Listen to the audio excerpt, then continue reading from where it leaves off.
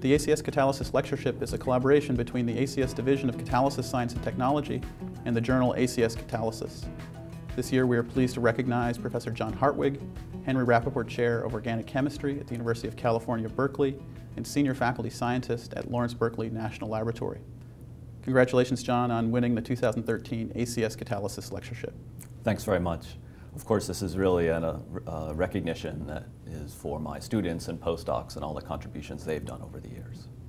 John, so as an undergraduate at Princeton, what made you decide to pursue chemistry and ultimately launch a career in chemistry research? Well, I actually went to Princeton to study electrical engineering. I was mostly a math and science student all the way through prior schooling. And my father urged me to do electrical engineering because he saw the great opportunities in that area.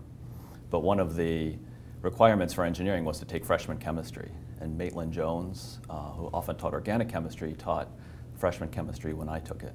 And it was a terrific course, and I found that I really liked the three-dimensional aspects of chemistry and the dynamics of chemistry, and then took sophomore organic chemistry with Martin Semmelhack. And so it's really those two that sparked my interest in chemistry, and then I did undergraduate research with Maitland Jones.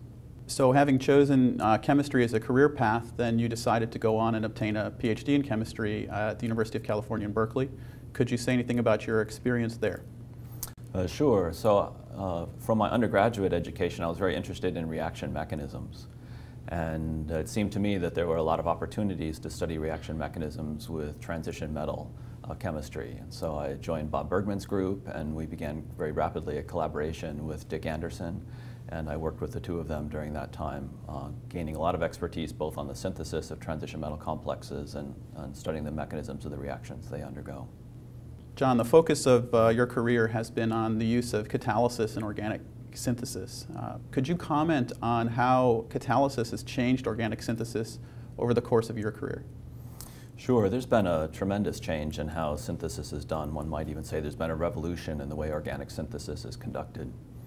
So I can tell you a couple short stories about that. So when I started in 1992, if you just look at one of the thickest issues of the Journal of American Chemical Society and look for articles on catalysis, there's generally very few, and the thickest issue has a paper by two inorganic chemists on catalysis, but no organic chemistry, no applications to organic synthesis.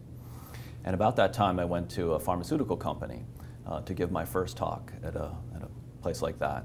And I was meeting with someone, and they asked what I was doing, and I said I was interested in catalytic methods to form carbon-nitrogen bonds and carbon-boron bonds. And he interrupted me and said, yes, but what are you doing that we would be interested in? And of course now, on an everyday basis, medicinal chemists, process chemists conduct catalytic transformations, many of them cross-couplings, and now to some extent CH bond functionalization reactions. And of course in the academic world, essentially every total synthesis, every synthesis of a compound for function, whether it's materials or medicine, uses catalytic transformations. Your research intimately combines the study of catalytic mechanisms with organic synthesis. Could you comment on the importance of mechanistic understanding to the development of new catalysts? Sure. I think that there's always a balance between mechanistic studies and evaluation of reaction parameters, and certainly getting that right balance is one of the tricks to being able to discover and develop catalytic transformations. But in the work that we've done, and I think we found that the major breakthroughs have come from some mechanistic study or mechanistic insight that we've gained on the reaction. In some cases, that is the identity of what the active catalyst is, which is often very different than what can make that step occur faster. Often, to be honest, the answers that come out of those studies are things that we probably should have known before we did them, but they certainly guided us toward what the important factor was in the reaction. And I like to think of the mechanistic studies as getting us out of a local minimum toward a catalyst or a genre of catalyst that can really allow us to develop the reactions with much further scope and much greater activity than we could have without that insight. John, you recently spent a significant amount of time developing a textbook reflecting your ideas in organic synthesis and how catalysis fits into organic synthesis.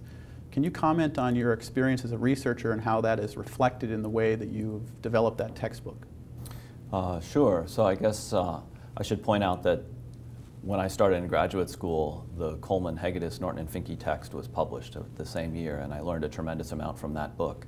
And that book had not been revised for about 20 years.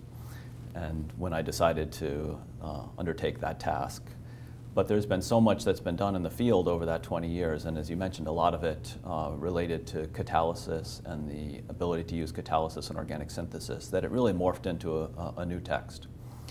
And so my hope, as I was writing that text, was that it would be useful not just for courses, but for the many people who practice catalysis and organic synthesis on an everyday basis at a pharmaceutical company, for example, who did not have a formal training in the area. And so by having that book and reading that book, they could get a more organized view of how organometallic chemistry and the fundamental reactions relate to the catalytic chemistry they're doing on an everyday basis. You've worked on several reactions in organic synthesis over your course of your career, perhaps being best known or associated with catalytic amination and borylation reactions. But in the last 6 years, you've studied a variety of other chemistries as well. Are there particular topics that are currently ongoing within your lab or that you've worked on in the recent past that you're particularly excited about? Sure. Well, I would say that, as you mentioned, there are several reactions that we've worked on for actually my entire career, one of those being the CH borylation chemistries. But in the past several years, we've identified a new catalyst for that transformation, which has allowed us to be able to functionalize aliphatic CH bonds with other functional groups in the molecule in ways that I think are now practical for applications in synthesis. And we've also been able to extend that chemistry to the sialylation reactions, to be able to do sialylations of arenes as well as directed sialylations of aliphatic CH bonds. So the identification of that catalyst through the mechanistic studies you alluded to earlier has really changed, I think, the scope and ability to do the borylation chemistry. In other areas, in the area of hydroamination, we just recently published one paper and have submitted another on the first additions of NH and OH bonds, at least that we've accomplished, to totally unactivated alkenes. In the allylic substitution area, we've been able to develop conditions for diastereoselective selective reactions for the first time with an iridium catalyst. And the iridium catalysts lead to the branch isomers and are distinct from the palladium catalysts for those sorts of transformations. And in the cross-coupling area, actually, we've focused recently on using copper for cross-coupling to form carbon-fluorine bonds and carbon-carbon bonds with fluoroalkyl groups, and also to try to understand the mechanism of the CN coupling with copper catalysts. And so I think we've, in the past few years, been able to get some real insight into the mechanisms of the copper-catalyzed reactions. Now, we've also looked at ways to do high-throughput catalyst discovery that we could blend in with mechanistic analysis, and published a paper last year on that we hope inspires other groups, but also hope to be a tool for our own group for new reaction discovery. You've spent the majority of your career studying transition metal chemistry and mechanisms, catalysis, and organic synthesis, but most recently you've started to work on biomass conversion and problems in energy. What has motivated that transition? At the University of Illinois, there was the Energy Biosciences Institute that was beginning there. That's a BP-supported institute for biofuels. The partner institution is UC Berkeley, so when I moved to UC Berkeley, I could simply continue on in that program. And so that program really inspired me to begin to think about how to use our knowledge of catalytic transformations of arenes toward biomass conversion, particularly the transformations of lignin. So our role really has been, or our goal has been, to discover new reactions of either homogeneous or heterogeneous catalysts that would begin to allow people to think of new ways to break down lignin into useful building blocks. And so, again, one of the areas that we've made a contribution to in just the last few years has been new catalytic transformations with nickel systems that lead to the cleavage of carbon-oxygen bonds, the reduction of carbon-oxygen bonds without reduction of the arene for the first time. So you're a member of the Center for Enabling New Technologies in Catalysis and NSF's Center for Chemical Innovation, as well as Lawrence Berkeley National Laboratory. Can you comment on your experiences working within those two larger organizations on your catalysis development? Sure. So the SENSI program is a national program with many groups that study homogeneous catalysis, heterogeneous catalysis, as well as biocatalysis. and all of the projects in that group are collaborative. And this provides a great experience for our students and postdocs to be able to interact with many different faculty, see a lot of different projects related to catalysis, and really augment the kind of information they get during their postdoctoral studies or their PhD degrees. And for the PIs, it's just a great experience to be able to interact with people on various projects, to brainstorm on different projects, and then of course to actually conduct several projects in collaboration with other researchers. And so we've worked with a number of people on emanation chemistry that would be more for commodity chemical research, new types of CH activation reactions, which is a major focus of that center. And also we've worked with Huimin Zhao, a colleague at the time at Illinois, and still collaborating with him now that we're at Berkeley, on combining organometallic systems with enzymes in novel ways. And at LBL, of course, I've only been at Berkeley for a short time, so I'm still learning what the opportunities are at LBL.